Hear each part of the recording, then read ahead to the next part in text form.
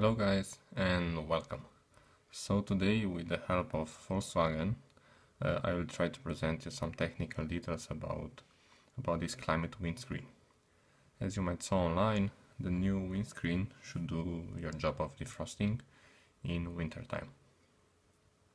This new windscreen used by Volkswagen has an inside and outside layer of glass, between them a PVB foil and a foil that blocks the sound waves, and an infrared reflective coating.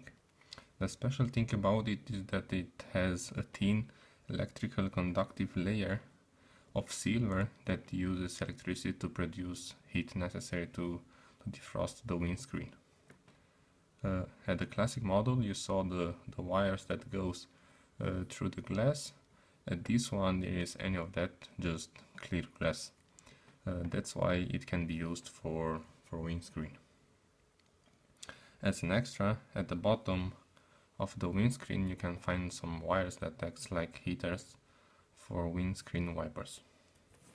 Besides all this new technology acts like a heat shield.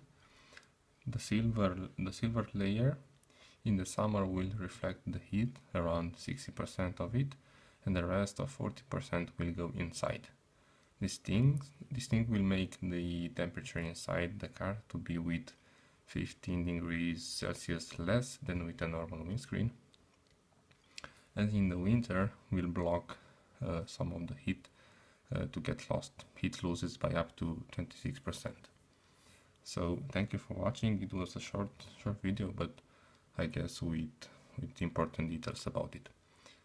Bye.